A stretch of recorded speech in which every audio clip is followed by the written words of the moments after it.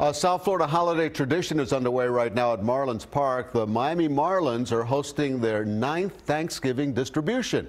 CBS 4's Hank Tester is live at the ballpark, and Hank, hundreds of families always benefit, right?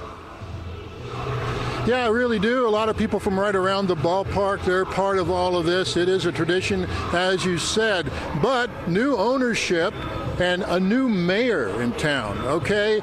Francis Suarez showed up, and so did Derek Jeter. He was passing out turkeys, but what's interesting about all this, and it's interesting pictures, is a city mayor. This ballpark's been very controversial, and mayors have not been attending ball games here, etc. Well, Francis Suarez is here helping to pass out turkeys with Derek Jeter. I talked to him. Let's take a look. We have new ownership.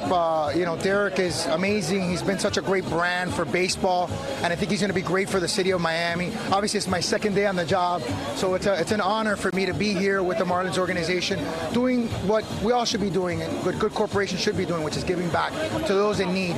And so for me, how can you not participate and be helpful with that? Is he doing a pretty good job? I think he's doing a fantastic job. Look at him. He's the turkey. He's giving out the turkeys. I'm just giving out the potatoes. Great, so how are you? He's doing well. He's doing very well. Welcome to Miami, and this is quite a little event, right? It is. It's a great time of year. It's a great time of year to give back. Ready? I think I'm ready.